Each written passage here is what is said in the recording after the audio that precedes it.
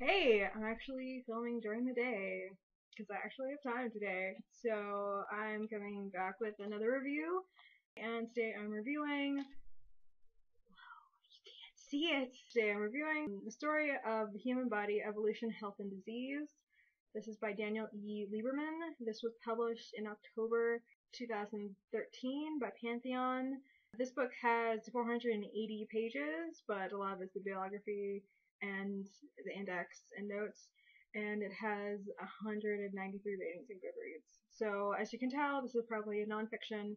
This is by a professor of biological sciences at Harvard, and essentially what he goes through is the defining qualities of the human body and how these attributes evolved, why they evolved, the pros and cons, and how changes in the environment and changes in ourselves really spark these changes, and how the how we have evolved is kind of clashing with our current ever evolving culture. He goes through, when we became bipedal primarily because there are many animals that can walk on two legs, but humans are bipedal like all the time, and that is very significant. And it goes through like the structure of the human skeleton, how it had to shift, and compares different human ancestors and how things have slowly been changing, and when a pivotal change had occurred, and how certain changes in our bodies have sparked changes in our brains, and how the structure in our faces, in our skulls, are advantageous for certain types of behavior, certain types of food, to develop language better. Then it goes more into how agriculture has kind of changed our relationship with the environment, like how essentially our health has been altered by the advent of agriculture, switch from hunter-gatherer society to forming larger groups and staying in settlement year-round. One thing that this book definitely touches on is just the human body cannot evolve fast enough as our culture evolves, and a lot of things in our culture, um, like he terms it as disevolution, where there are a lot of things that are statistically bad for us, but we keep passing that down in our culture, and that is like disevolution. Like we have foods that produce a plaque on our teeth so that we need to brush our teeth, or that we produce candy, we produce like things like soda. We crave that stuff, we like that stuff, but it's ultimately not good for us. But we keep passing down these things that are ultimately not good for us. Then also he talks about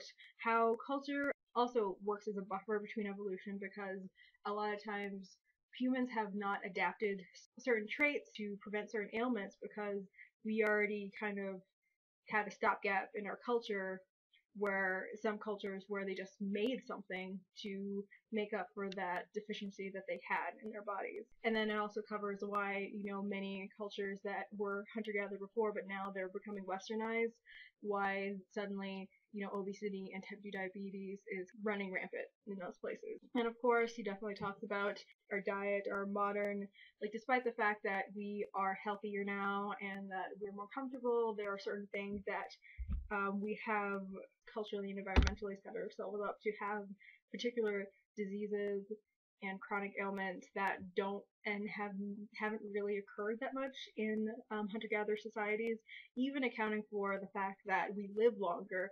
Even if you look at people who are from hunter-gatherer societies have lived as long as we do, they still don't have certain ailments that we do. So things like heart attacks, they don't really have heart attacks. Same thing with cancer, diabetes. Like, so the argument that, oh, the reason why they don't have as many diseases as we do is because they didn't live as long, but there are, a lot of times for hunter-gatherers, if they live past childhood, they can live to be pretty old. They can live to be great grandparents if, it's the opportunity. So there are a lot of things with our diet, how our food's processed, how we prioritize sleep, how we work, how active we are, how we clothe ourselves, how we read, how we spend our leisure time, and that all kind of contributes to kind of modern ailments that didn't really exist in the past, except for maybe, very indulgent aristocratic people, which were incredibly small percentage of people in the past. It covers a lot of stuff, I did like this a lot. It was very informative, and definitely if you are thinking about or dabbling in the paleo diet, this is definitely something to read to kind of maybe hone your paleo-ness a bit better. This professor is also known as the barefoot professor, since he also does a lot of stuff saying that humans are meant to be barefoot, so he runs barefoot and he does a lot of studies of how being barefoot is more beneficial than wearing shoes, despite the fact that shoes are more comfortable. One thing about this book, it definitely doesn't hold back the vocabulary. He does not use layman terms very often. He just uses the real word. He's a doctor, so when he's talking about the science and the medical aspects, he does not use layman terms.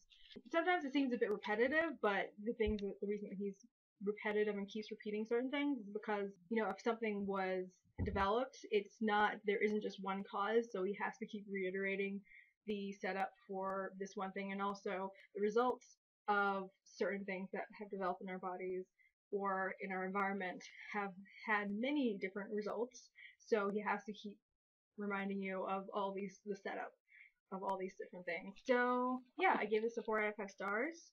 I really did like it. I definitely know people who would definitely appreciate this. I mean, if someone, definitely is really into the paleo diet, definitely recommend it. If you are not wary of, medical jargon, go for it.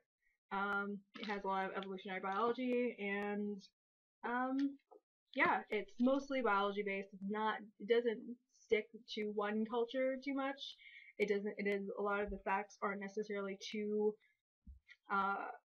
culture specific, and it doesn't necessarily talk about psychology that much. So it's just mostly like biology and just the mechanics of the human body and just our interaction with our new modern environment that we have created for ourselves. But he does point out like there are differences between like developed countries and underdeveloped countries, or at least the lower classes of underdeveloped countries, and how it's different. So hope you guys enjoy that. Bye.